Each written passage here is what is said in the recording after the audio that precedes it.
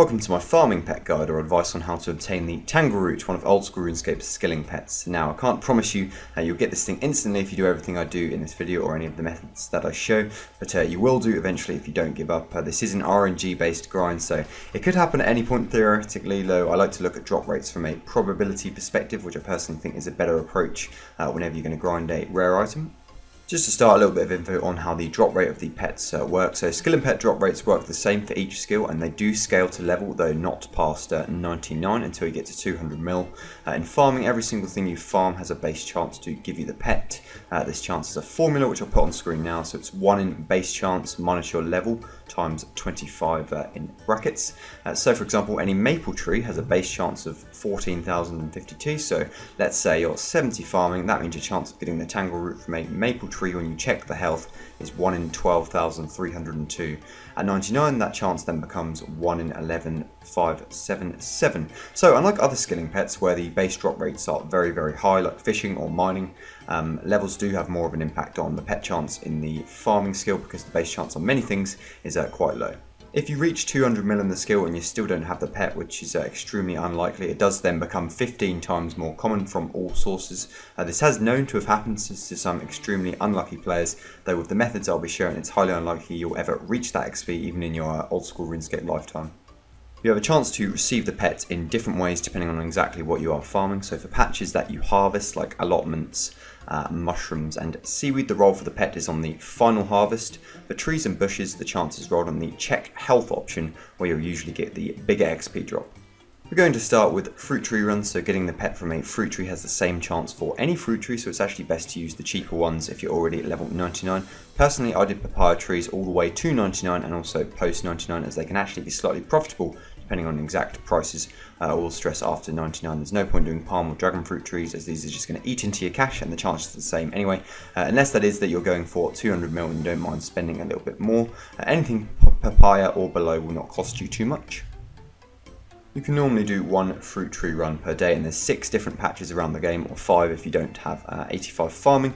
The base chance from a fruit tree is 1 in 9,000, so scaling this to 99, which is what we're going to be doing for all the methods, it is 1 in 6,525 per fruit tree every time you check the health, so that is going to be 5 or 6 rolls per day at this, and a full fruit tree run can take about 5 minutes usually.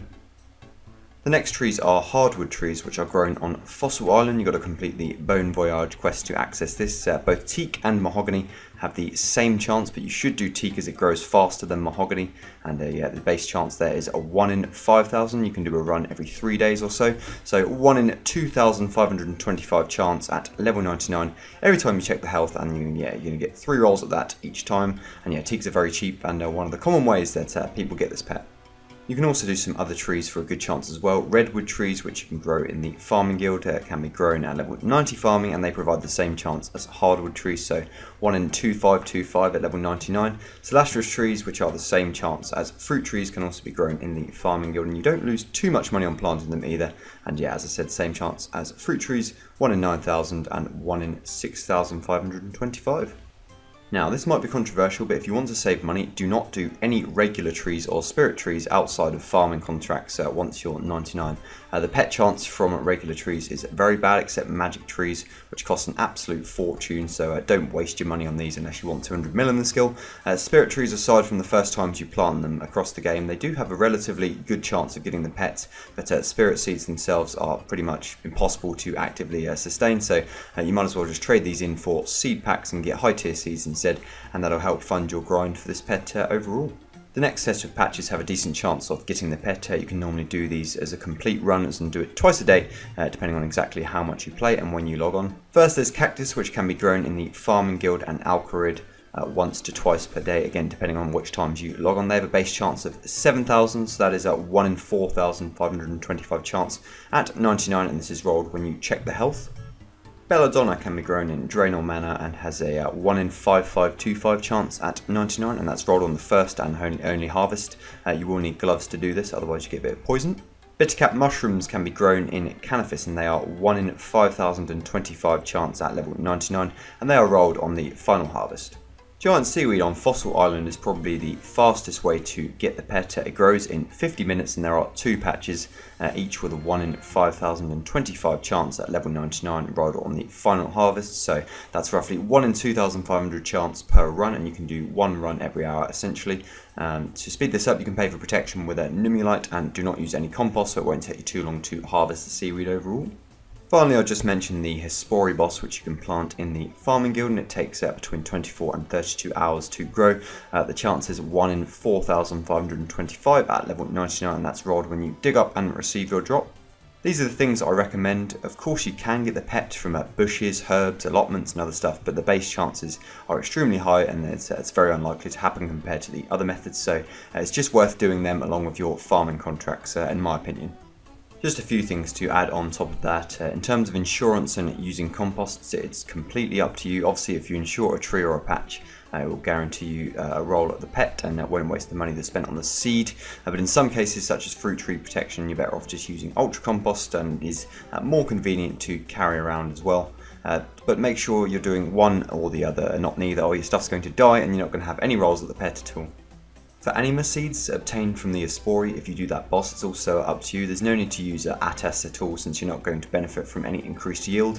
Iasor seeds increase how fast all of your patches grow, so that can be quite useful. For example, it may allow you to get 2 fruit tree runs per day, and in general it will grow your hardwood trees faster as well. So I'd say if you're someone who logs on throughout the day and does multiple farm runs, this is the one to use. Kronos, on the other hand, decreases a patch's chance of dying or becoming deceased, so this is very good for guaranteeing rolls at the pet, and I recommend using it if you're not paying for protection on the majority of your crops, and if you are, then feel free to use Iasor for that faster growth. So, how did I get my pet? Yes, 32.4 million XP it took me. Not all of that was when pets were released, but the majority of it, I'd say 30 mil of it, was. So up to 99 I kind of trained in the regular way. I was doing tree runs, doing herb runs just for the sake of training the skill, and I sort of enjoyed farm runs a little bit too. Nice way to break up activities, though I did adapt after 99 to solely go for the pets. It was giant seaweed in the end where I got it, and I was probably still under the rate in terms of how much seaweed I'd done.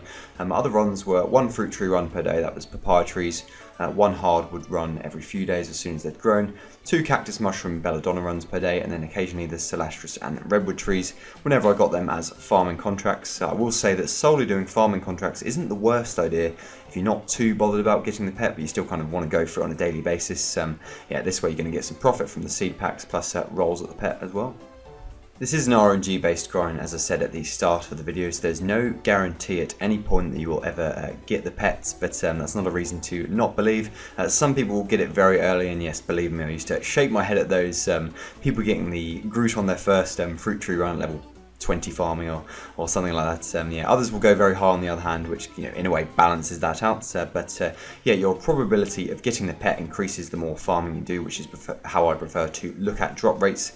Or yeah, think of it like this: if you give up and you stop farming, you're definitely not going to get the pet, so there's no chance you can get it. Yeah, the only way you can get it is to continue to do those seaweed runs, do that quick tree run when you log on. I mean, I did most of my farming at the start of the end of my RuneScape session, so I mean that's as short as like 20 minutes right at the start to do all of those methods that I've said, and have all those chances at getting the pet. Thank you for watching the video, I hope you found it useful, and I wish you the best of luck on your Tangleroot journey. And yeah, now go and do a seaweed run and you can thank me later.